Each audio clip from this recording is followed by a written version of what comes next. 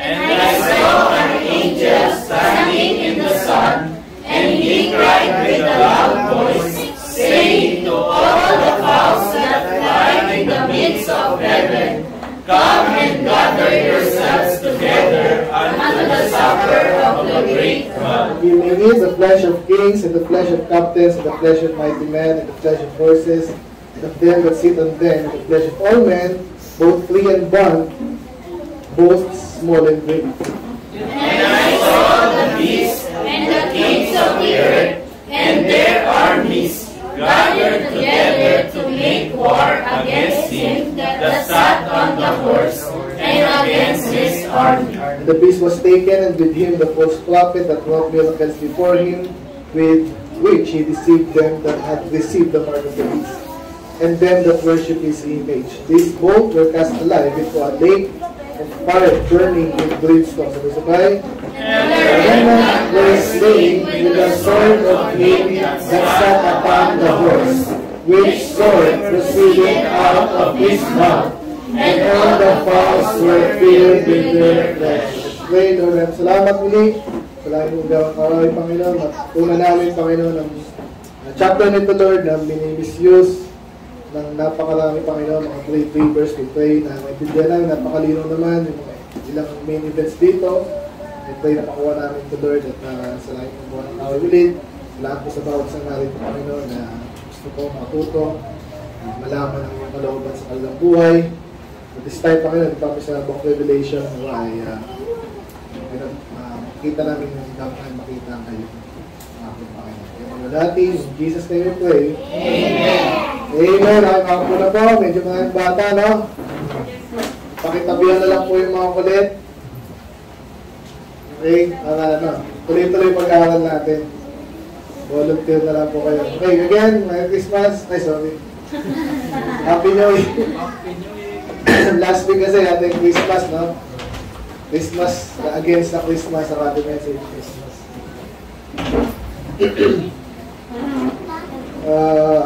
Binasa natin, medyo may lang dito, pero marami po nangyari dito. Kung naaalala niyo po, ulit yung ating outline, no? Medyo matagal na tayo ng Revelation ulit. Tingnan ko yung ating outline. Church files. Revelation. Okay, so Revelation, last book of the Bible. Ito yung tinuturo sa atin at pinapakita sa atin yung mangyayari in the future. Okay, so iba dito nangyari na, pero karamihan hindi pa. Okay, medyo mahirap ito intindihin. In a way, totoo yun. Pero kanina, kahapon lang na naman. No? May gano'n kasi. Nagsabi, ba't natin aralin yung Revelation na yan? Kasi may nagpasok na naman ng topic. Isang Baptist group. Facebook. So, matawa ka sa mga excuse nitong mga to. Sabi nila, huwag natin pag-aralan yan. Ligtas na ba tayo? Okay na yun. Basta ligtas na tayo. Sino ligtas na dito? O, huwag natin pag-aralan daw. Ganun ba yan? Di ba, maling-mali yung ano itong mga to yan. Nakakapag-alala dyan. Ba't napakakuha mo ng gano'ng sagot, no? Doon ako nagtataka. So, malamang, mayroon, again, may nag-push ng gano'ng agenda, no? So, mali po yun. Mga ligtas na tayo, sinulat yung Revelation sa mga ligtas, para mapag-aralan natin to, tapos hindi natin pag-aaralan. So, maling-mali, no? Anyway, ito po, kaya natin pinag-aaralan. So, nakikita rin po sa ating screen, yan po yung, para lang makuha natin. Nakikita nyo sa kaliwa, banda, chapter, ng Revelation niya, chapter 1 to 11, ay nangyari na po yan. Sorry. Tawag dito, natapos na natin. Okay. Sila sa Revelation 18, 19 na tayo ngayon. So, pero kung makikita nyo sa ating table, ito yung nasa gitna, ito po yung mga parang label natin sa mga events. So, katulad yan, nakikita nyo sa chapter 1, introduction. And then sa kanan, ito yung chapter 12, na nangyari kasi sa 1st century AD. Okay? Ngayon yung after ni Jesus ay umakyat sa langit. Pero pansin nyo sa chapter 12, medyo advanced siya doon. Ibig sabihin kasi, may mga naniniwala tayo yung nangyari kay Eve sa buong sangkatauhan. Nag-umpisa ulit yung kwento ng Revelation. So, pwede mo yung Revelation, pwede mong hatiin niya sa gitna. Okay? Tapos yung pagkakasunod-sunod yan, sunod-sunod na yan. Kasi may mga nagsasabi po, litong-lit na sila sa Revelation, parang tumatalon-talon kasi yan kaya hirap-hirap sila. Pero actually, isang talon lang. Okay? Simula chapter 1, tuloy-tuloy lang ang kwento niya. Hanggang 11. Tapos, sa 12 lang uulit. And then, after the 12, tuloy-tuloy na naman yan. So, hindi yan mahirap. Pero, nag-overlap. Kung napansin nyo, hindi lahat nag-overlap, pero may mga nag-overlap. Kasi nung first century, ano ba nangyari? Sa chapter 1, 2, and 3, andun yung pangyayari, of course, ito yung mga sinabi dito sa chapter 1 na things that are. Yung mga nangyari ng panahon na yun. Okay? And then, sa 4 and 5, kung makikita nyo, wala silang title, wala silang equivalent dito sa kanan. Kasi, unique yun sa 4 and 5, kasi vision lang naman ng heaven yun, and the 7 seals. Okay. Pero, bago matapos, ito lang ang delay.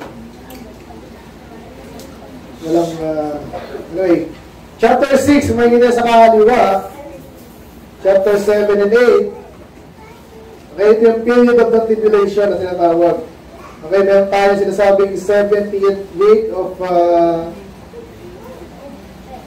Daniel. Tingnan natin yung ating chart. Introduction ulit tayo kasi tagal natin yung tenga para sa iba,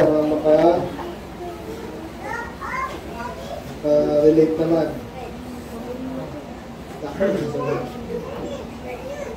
Ay, ito na naman ako.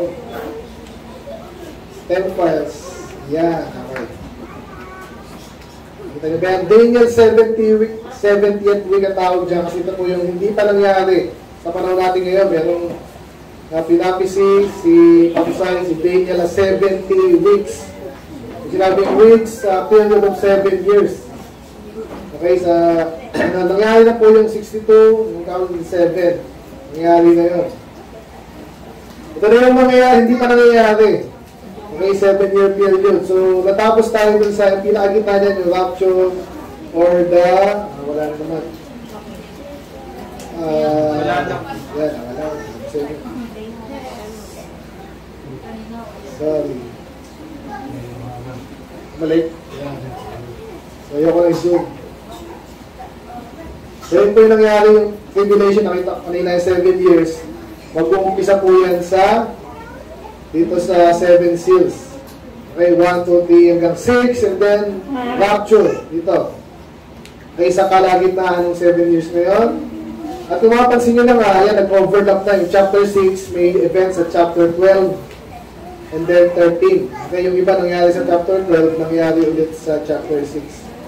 Okay, and then meron pa hanggang 13, yung rise of the beast and the antichrist, at tapos natin yan.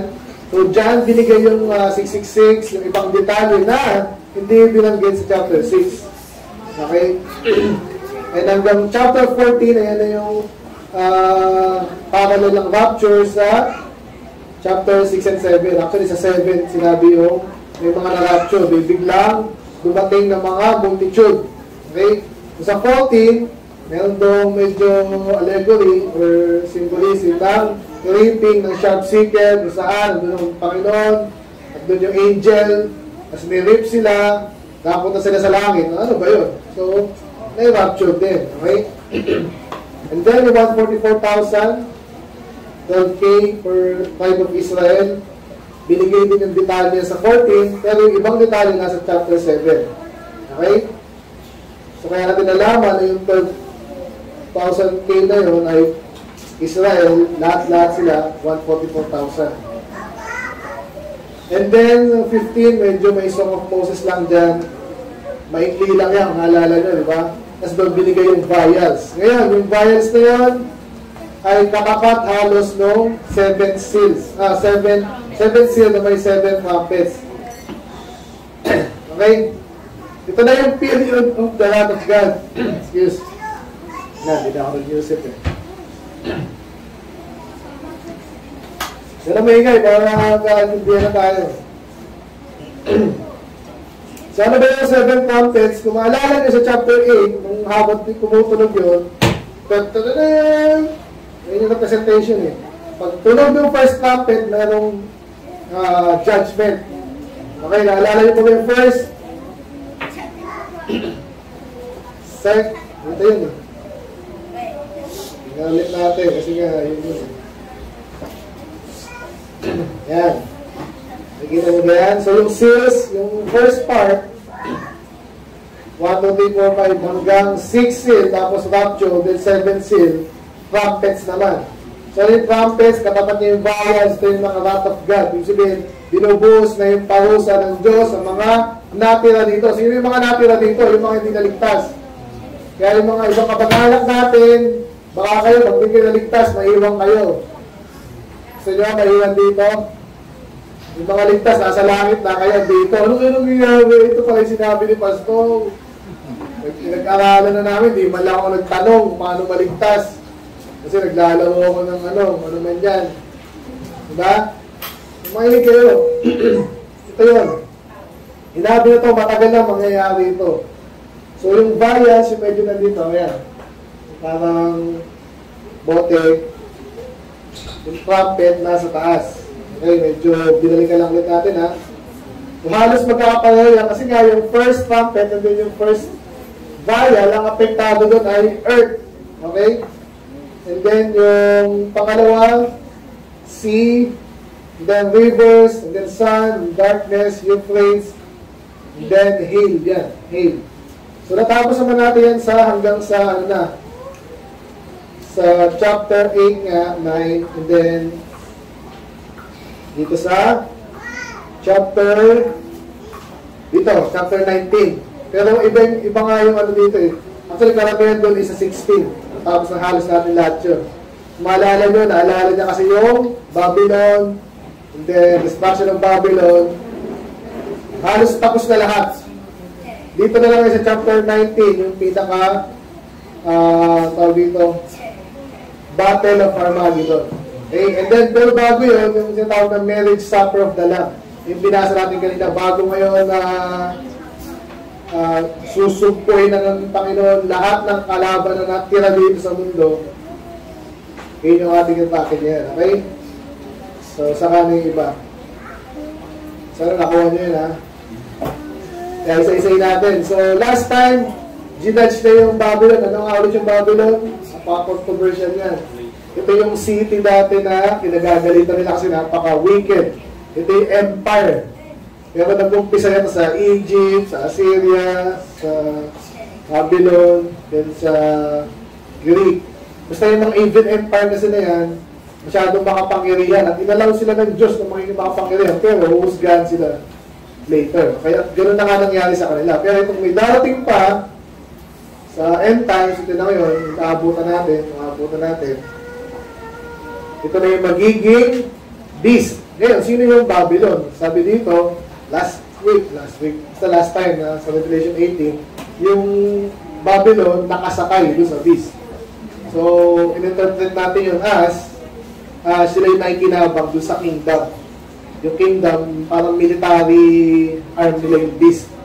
Ito yung pumapatay sa tao, sumasakop, at nag-i-implement mo, yung 666, yung ano man yan. Pero yung Babylon, siya talaga yung nakikinabang doon. Dahil yumaman siya ng gusto. Okay? At last time, pinasabugan na, sabog. Fallen na sila. Okay? So ngayon, may mga natira pa siyempre yung mga armies. Hindi naman agad yun gabi lahat. So mangyayari ngayon sa Revelation 19. Pero bago yun, tingnan mo natin sa isa-isa. Okay? Sabi dyan, and after these things I heard a great voice of much people in heaven saying, Hallelujah, salvation and glory and honor and power to the Lord of God. Sabihin, ba't sila nagpupuli? Kasi nga, nabanggit ko sa last time sa inyo, kunwari ako, ganito. Sabi ko, yung mga kulit, kunwari, gano'n. Paparusahan kayo.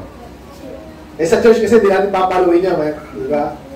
So, kunwari lang, may mga loko-loko talaga sa atin dito. Tapos, siyempre sinabi ko ito mga kung sino man yan, papaluin ng Diyos yan.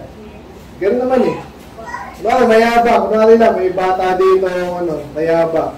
Tapos binabaliwala si Pasto. Pag nasalita si Pasto, paglabas dyan, Ano pinagsasasabi. Sasabihin ni Pastor Mel, yung mga bata na hindi nakikinig, papahusahan niya ng Diyos. Hindi ako magpapahusa dyan. Ang Diyos magpapahusa dyan. Kasi loko-loko talaga eh. So, syempre, tatawa-tawa pa yan. Hindi naman eh. Bandang muli, nabalitaan natin. Ano nangyari? Kumari lang ha. Kasi nangyayari talaga yun. Alam mo na, pinalo ng Diyos. Paano masabi yung Diyos na talaga nagpahusa sa isang tao? For example, madalas pag nagkasakit.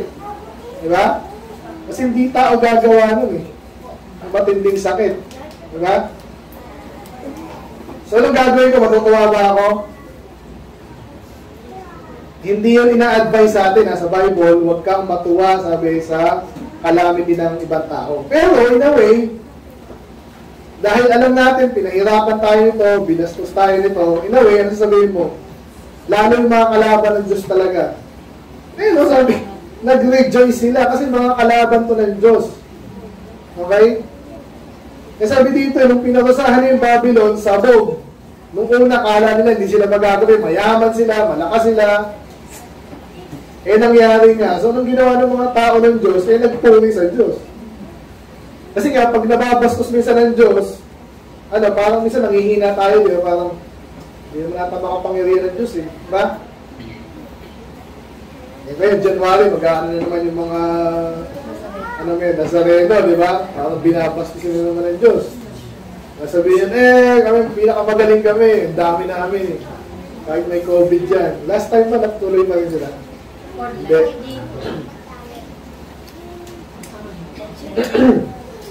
So, ganun po yan. Pag ang Diyos ay nababastos, parang tayo ay panghihina, di ba? Pero pag nakita natin yung judgment ng Diyos at walang ibang gumawa ng Diyos, makikita natin talagang hallelujah. Amen? Kaya pupurihin siya dito. Ganun din na nangyari dito. And then sabi niyo, true and righteous are His judgment. Ano nga yung judgment? Bukod sa sinasabi mong ito ang nangyari, judgment din yun, ganyan, kasi ganyan yun. Isa sa mga talaga yung judgment, yung matulad kaya pag talagang in-execute niya yung kanyang judgment na naparusahan, yung dapat parusahan. Okay? Pero pansinin nyo dito, natuwa ba sila? Tama ba na husgahan niya yung mga kalaban niya? Pinagpapatay? Mas masama yun ah. Pag ang Diyos ang pumatay, hindi masama yun. Tandaan nyo lagi yun. Itong mga feeling victim dito, mga snowflake, ganyan lang style yan eh. Alam mo, kalaban ng Diyos, pag sinabi, pinatay ng Diyos, yung kalaban niya. Ay, ba't pinatay? Mali naman yun. Hindi ganun. Ang Diyos darating niya, kaya mga bata, makinig kayo sa Diyos. Amen? Sabi niya, tama, totoo at matuwid ang kanyang judgment kahit patayin niya yung mga kalaban niya. At especially nung sa Great War nga, yung Babylon, again, ninterpret natin last time, yung Babylon, ano ba yan? Catholic ba yan o US? Pareho yun. Sila yung mga makapangyarihan elite yan. Na sila yung nakikinabang pag nahihirapan yung ibang tao. Okay? And sabi, salamat at hinusgahan mo na yan. Anong ginawa? Inulit niya dyan, which did corrupt the earth with her fornication and avenge the blood of his servants at her hand. So, dalawang bagay ito. Ano yung fornication? Kailangan na malaman ito, mga bata. Ano yung fornication? Yung nag-isiping na. Diba? Hindi naman sila mag-asawa pa. Okay lang yung mag-asawa. Diba? Yung iba sa'yo, jowa-jowa na, doon papunta yan. Kaya winawarningan kayo dito.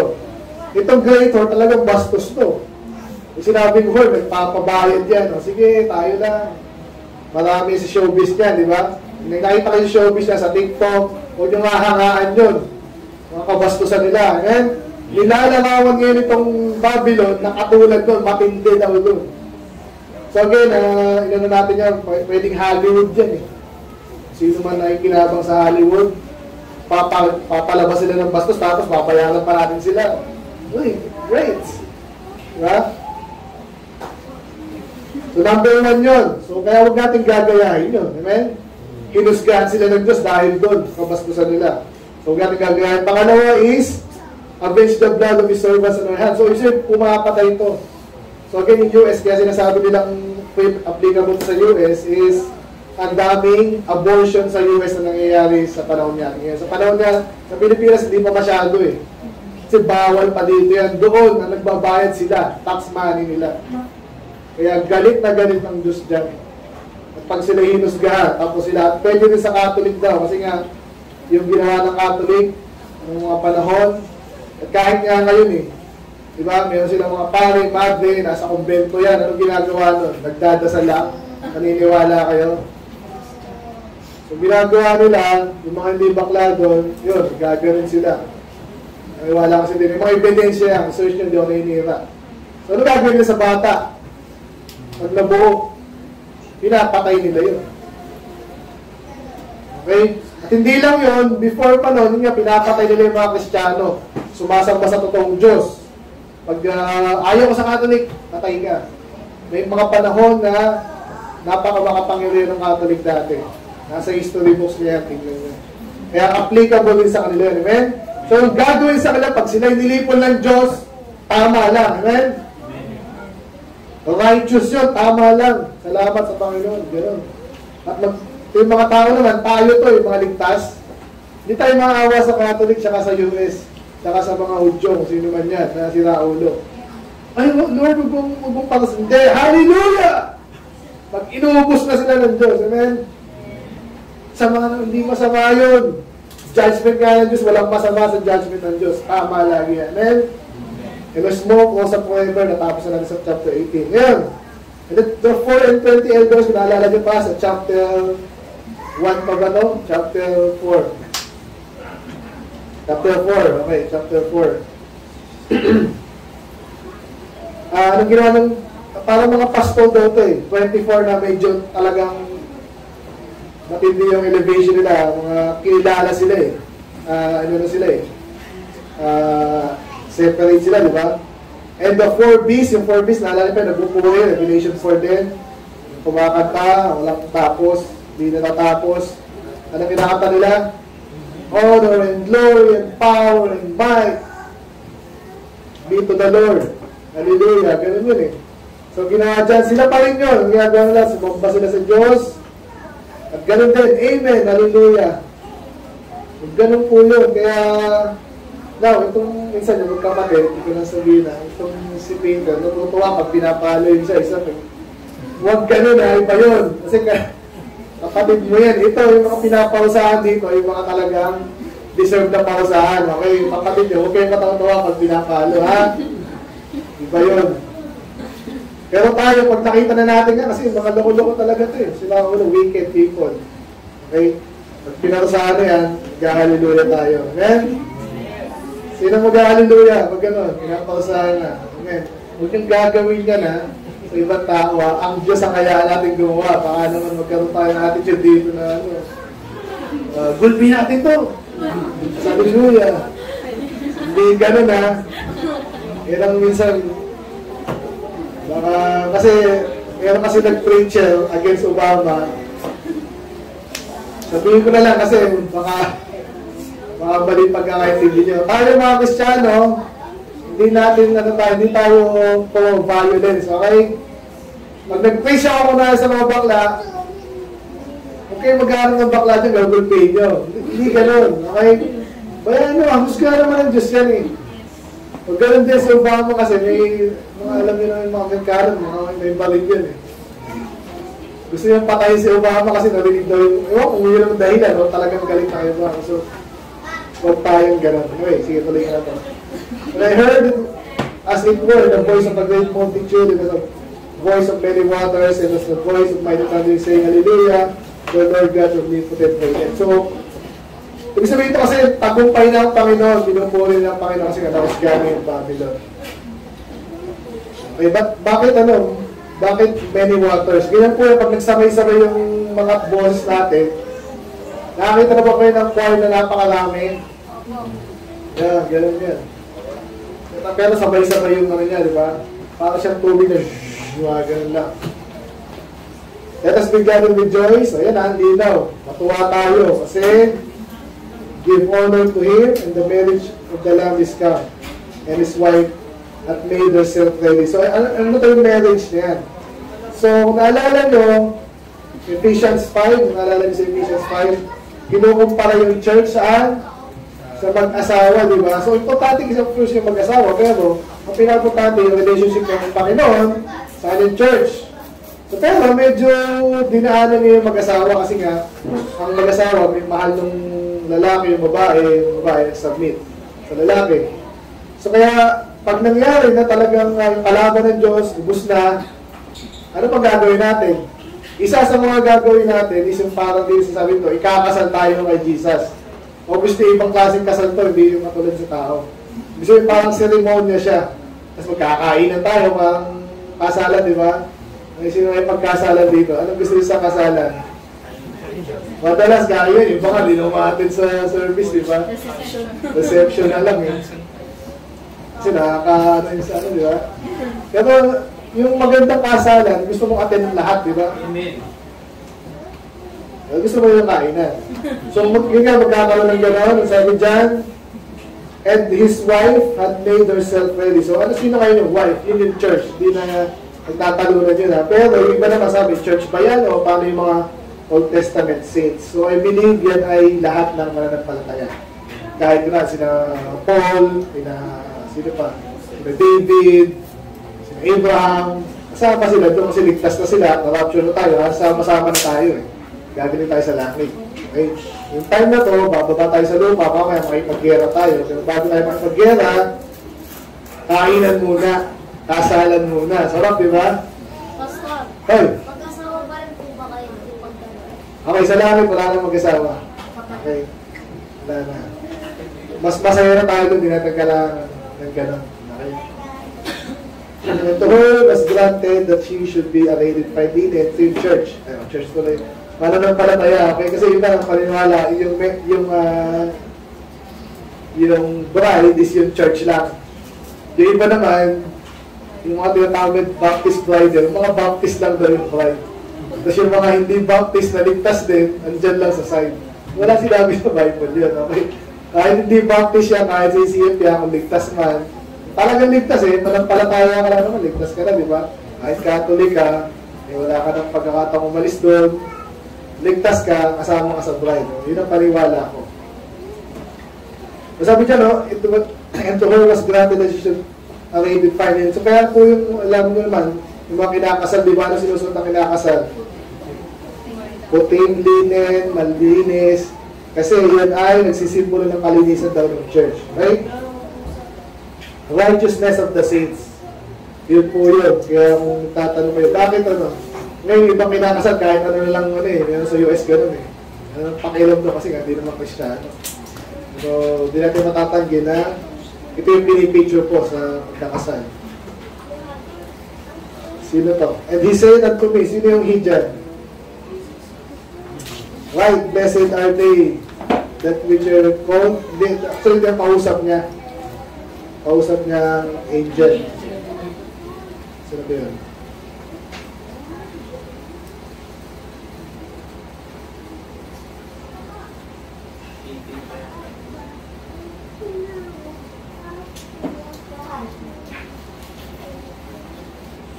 Okay, right and blessed are they which are called the marriage supper of the Lamb.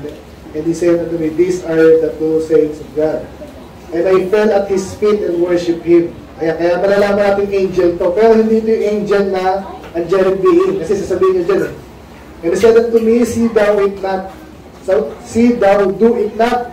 So, sino salita dito? Si John, the apostle. Okay?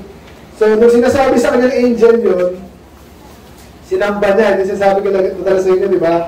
Na huwag niyong sasambahin ng tao, kahit nga angel, huwag niyong sasambahin. Pero si Pope, tsaka kung sino man yan, di ba? Kahit si Kibuloy, sobrang taas ang tingin nila sa sarili nila, gusto nila sambahin sila, hindi tayo gano'n. Amen? So, medyo matapos tayo ng late, kasi start tayo ng late.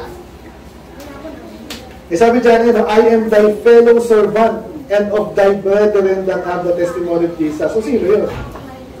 So, kapatid niya to, brethren eh. So, malamang nauna lang sa kanya at inatasan na siya yung mag-akay kay John habang pinapakita yung vision sa kanya. Okay? Malinaw po yun na huwag na nagsasambahin kahit sino. Pastor, galing mo preach. Nasamba na kita. Huwag ganun. Di nga, eh, no? Ang sambahin mo ng Diyos, ang linaw, di ba? For the testimony of Jesus is the spirit of prophecy. Okay, gandang yung sabihin no. Kasi testimony pa lang ng Panginoong Jesus, prophecy na yun. Sabihin, pag maganda, nakikita natin yung testimony ni Jesus sa ating sa Bible, tsaka sa buhay na ibang palataya, enough na yun para minsan maintindihan natin yung mga dapat na maintindihan. Okay? Ito na. So, natapos natin yan. Tapusin natin ito lahat. Okay lang sa inyo? So, after the marriage supper, at nagkatipot-tipot na sila, siguro, nabusog na sila. Okay? Gera na. Kasi may mga tao pang natira eh. Yung Babylon, sunog na. Pero yung army, andun pa. Yung ibang tao, andun pa. So ngayon, bumukas na yung langit. Ito na yung sinasabi natin na, ito yung mga sinasabi ng mga pre-believers na second coming daw. Mali. Una, hindi ganyan ang second coming. Nangyari na nga yun, di ba? Naalala nyo dito. Kailan nangyari second coming? Sa rapture. Sa rapture, sabi niya, kukunin ko ang mga sa akin. Sinong kumuha sa mga saints? Si Jesus, sinabi sa Mateo 24, tsaka dito rin sa 14, chapter 4 ng Revelation, yung mga angels. Okay lang yun, marami ako. Sunduin ko si Pamela, sunduin kita, sakyan. Pero hindi ako bumaba na sa sakyan. Sinabi ko, DM, masundo na si Pamela. Hindi siya ngayon yung sumundo. Diyan na si Pastor, punta tayo sa Timberland. Pumasok ka na, di ba? So, sino pag sinabi ni nanay mo, sino sumundo sa iyo? Yung sasakyan. Sinundo po ako ni Pastor, pero yung talagang pumunta sa iyo, si Brad. So, sino talaga sumundo sa iyo? Pwede, di ba? Pwede mo sabihin kasi, ako yung naghatid din na kayo. Sinundo kita, di ba? So, sa case ng rapture, ganun po yun. Ang Panginoon yung manguna, tapos, pag andyan na siya sa earth. Kasi magpo-collecta daw sa atin yung mga angels. Walang problema yun. Amen? So, ganun din yun. Ang Panginoon nagpakita, kinalagta tayo ng angel, rapture tawag doon. So, tapos na yun. Okay? Sa chapter 6 and 7, chapter 14, tapos na yun. Ano meron sa chapter 19? Hindi na to second coming kasi dumating na si Jesus, di ba? Yung first coming, syempre sa Bethlehem, Merry Christmas, di ba? Yun yung first coming. And, umakyat na sa Panginoon, di ba? After nung siya pinako sa krus, namatay ni Libing, mabuhay magmuli, umakyat na sa langit. Tapos na yung first coming, okay?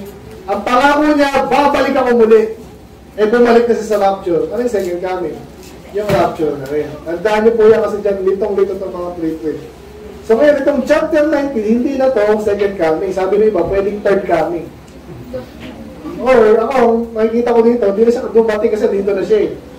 Pero kasi may marriage supper nga, so siguro, bumalik ulit siya doon. So pwede gano'n. Kaya ngayon, Revelation 19, 11, third coming. Pwede gano'n. Okay? Okay, so anong ginawa ng Panginoon? Nasa white horse siya, anong gagawin niya sa horse? Sa mga gera dati, ang horse yan ay gamit nila pang gera. Okay? Pag nakaupo ka sa horse, nakasakay, yun yun. Parang sa panahon natin kayo, nakasakay sa tangke. Medyo lamang ka. Okay? At medyo nirelate yung kanyang pangalan. Ang pangalan daw na faithful and true. Naalala nyo, John 1. Saan pa sinabi yung faithful and true? Madami. Sa Timothy. Yan ang talagang title ni Jesus. Faithful and true. And in righteousness, he doth judge and make war. So, pansinin nyo, nag-uusga siya. Sabi niyo ba, judge na. Hindi po, nag-uusga ang Panginoon. May na tayo din, dapat tama. At tayo ipaggera pa. Masama ba mo ipaggera? Masama ba mo ipaggera? Depende saan? Sa pinaglalaban. At saka yung paraan mong gera. Ngayon, yung gera natin dito, mayroon tayong mga rules. Okay? Bawal mong gerahin mo. Patayin mo yung mga bata. Bawal yun. Okay? Ang Diyos, siyempre, kahit patayin niyo yung mga bata, wala tayong ano doon. Siya gumawa dyan eh. Kung ligtas naman yan, hindi okay din. Diba? Walang mali ang Diyos. Anyway, ito si Jesus ay makikipagdigma na. Paano natin malaman si Jesus na una? Faithful and po. Pangalawa, naalala ng Revelation 1. Sino yung may eyes like a flame of fire? Si Jesus. Alpha and Omega. So yun eh. And he said, were many crowns and had a name written that no man knew but himself. Later sasabihin ito ay, ano yung pangalan niya? Word of God. John 1:1. In the beginning was the Word, and the Word was with God, and the Word was God. Okay? Sino yung Word of God? Jesus. And the armies which were in heaven followed him upon white horse. So ito na. Magyagera na, siyempre, dapat may army. Diba? So sino itong mga army niya? Na nasa white horse din? Ha? Tingnan natin. Clothed with fine linen and white and clean. Sino ba yung dinamitan ng fine linen? Sa Revelation 7. Mga ligtas. Amen? So tayo to. Saya, di ba? Yung gusto mo ay pagdigma. Kasi pag pinapanood mo yung di ba, mga digmaan. Again, pag tama yung post nyo, maganda yan. Kasi lilipulin natin, kalaban ng Diyos eh. Amen? Kasi pag June, di ba? Daming kalaban ng Diyos sa June, di ba? Hindi lang ko nga Pride Month nila. And out of his mouth goeth a sharp sword. Revelation 1 ulit, di ba? Siya yun eh. Si Jesus talaga to, that with it he should smite the nation, and he shall rule them with a rod of iron, and he treaded the winepress, the firmness and wrath of Almighty God. So ano yung winepress? Kung sinabi winepress, ngayon yung ginagamit pag generate ng wine dati, pinipress lang yung mga grapes. So, anong gagawin nun? Symbolic na po ito, no? Kasi nga, pag ikaw ay, natapos din natin yun, di ba, sa Revelation, nasa ba yun? 17? Yung wine press din. Yung dami na matay. 16. Limutan kami. Okay, and he had in his vesture. So, bukod sa Word of God, faithful and true, ano may nakalagay sa kanyang vesture? King of Kings and Lords of Lords. So, daming title ni Jesus. Bakit siya King of Kings? Kasi kahit hari ka ngayon, submit ka rin kay Jesus. So, hari siya ng mga hari. Panginoon ng mga Panginoon. So, sino mo mga Panginoon dito? Ha? Yung mga presidente natin, parang mga Panginoon minsan, di ba? Wala kasi mga pangyarihan. Pero, submit din sila sa Diyos. And I saw an angel standing in the sun, and he cried with a loud voice, saying, to all the far, ito na, ito yung ginamit sa amin. Hindi makakalimutan, natawa ko eh. Sa Matthew 24, kaya daw sabi, second coming to, okay, nakikinig ba? Kasi dumalala nyo sa Matthew 24, sinabi doon, darating daw yung eagle at magagather sila kung nasan yung courts. Tingnan na nga natin. Ang tinutukoy actually doon si Jesus, yung rapture nga. Anong verse ba yun? Ito sa huli yata yan.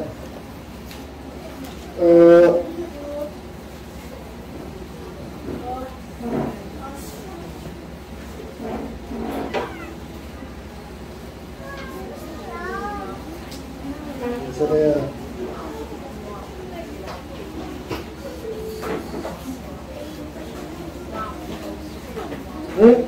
Sa look ba yan?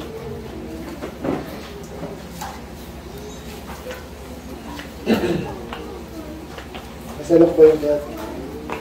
Look 21.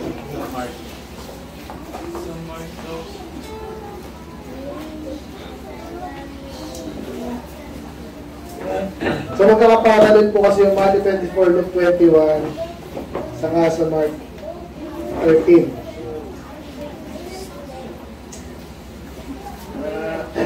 Eagle.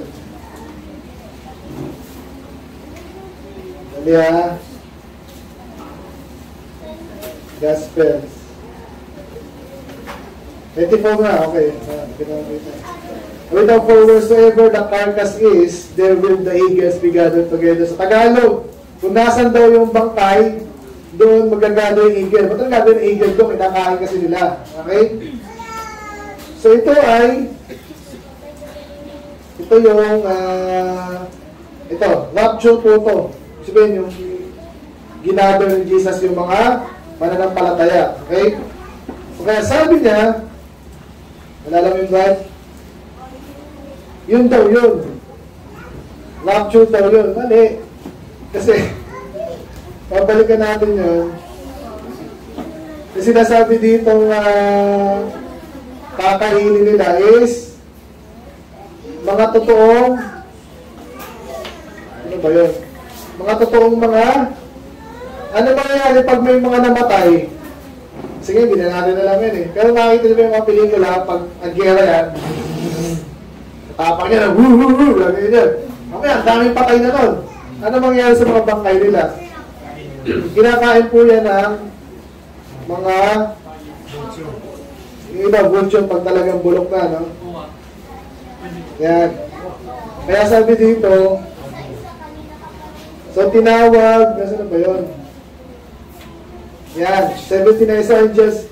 So tinatawag yung mga ibon kasi ibig sabihin maraming mamamatay. Kasi nga, Battle of Armageddon, nandito yung mga army ng Diyos, army ng kalaban.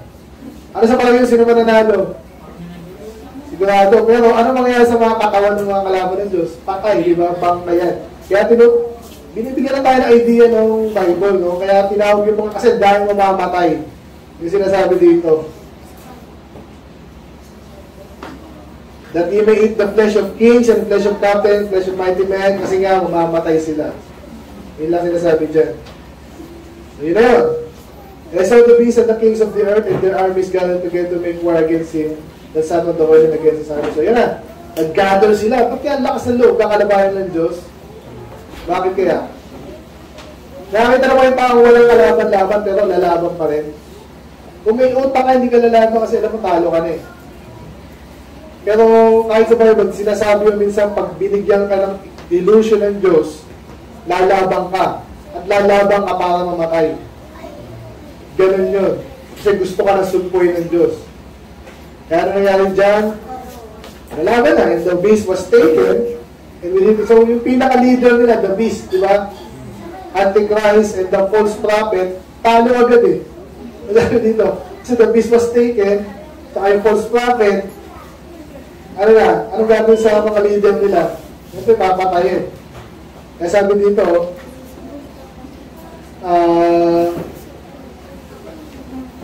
these were both cast alive into a lake of fire burning with brimstone. So ano kaya yung lake of fire?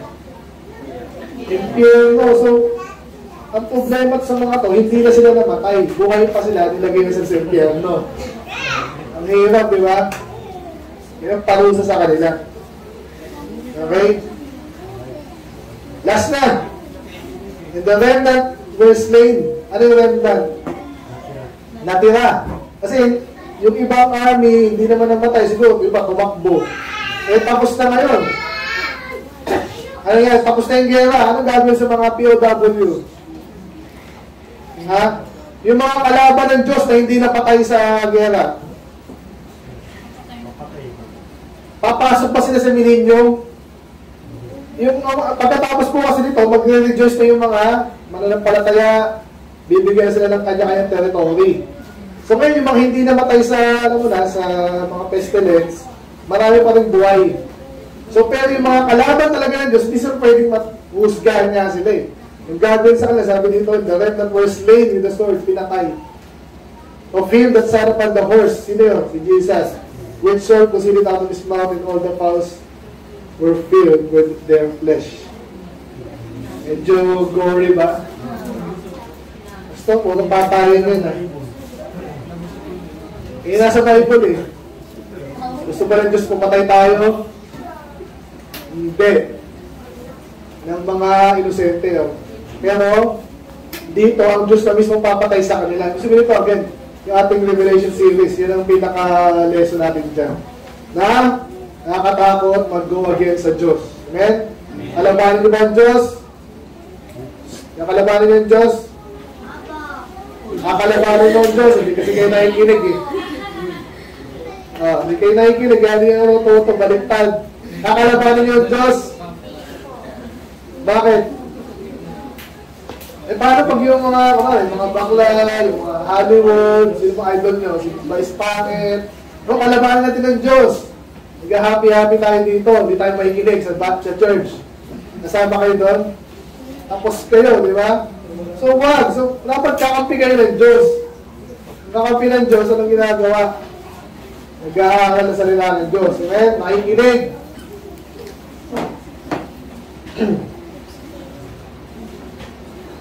Yun, patay na yung mga kalaban ng Diyos. So, sana nakuha niyo po ako sa ang main content nito yung marriage supper of the Lamb. Tayo, nagsasaya, nag-happy-happy. Hindi tayo mag-iinuman doon, kainan. Okay? Pakifocus na lang. Pakifocus na lang. Dahil bata eh.